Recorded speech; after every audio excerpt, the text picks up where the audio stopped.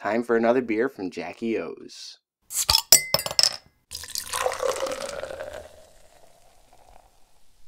Hey Aficionado, Shawn here. Today we're taking a look at the Full Allotment from Jackie O's. This is an Imperial Stout that's been brewed with walnuts and aged in bourbon barrels. It's 11.9% ABV, and on the bottle they actually imply that it's a blend between their Dark Apparition and Oil of Aphrodite, which I actually just got done reviewing the rum barrel aged Oil of Aphrodite a couple weeks ago, which had walnuts in it, so I'm assuming the walnuts come from the base Oil of Aphrodite. I really enjoyed the rum barrel aged version. Really looking forward to trying out this beer.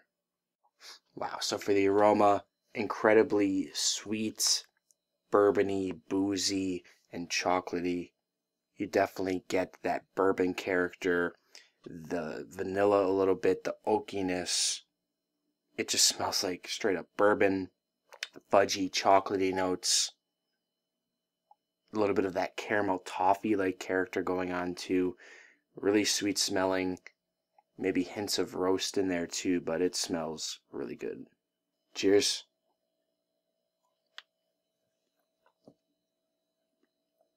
Oh yeah. Huge barrel character in this one. Lots of chocolatey characteristics, but just tastes like straight up bourbon. It's got the boozy, vanilla, bourbony characteristics going on. It's got the chocolatey, fudgy characteristics. Pretty sweet overall. The body's a little bit thin, which was another problem that I had with the previous Jackie O's beer that I had, but just like with that last one, the flavor in this one is really, really good, and huge barrel character. Caramel toffee characteristics coming through. A little bit of the dark fruits, almost like a fig or raisin, like a boozy fig or raisin. Some brown sugary character in there too. In terms of the walnut, I will say I do get a little bit of an earthy, nutty character coming through. But if I didn't know that nuts were added to it, it might not necessarily be something that I would be able to pick out. In terms of the mouthfeel, I already said it's a little bit thin, but I would say it's probably around medium plus in body, some soft carbonation in there. The finish on this one, definitely bittersweet.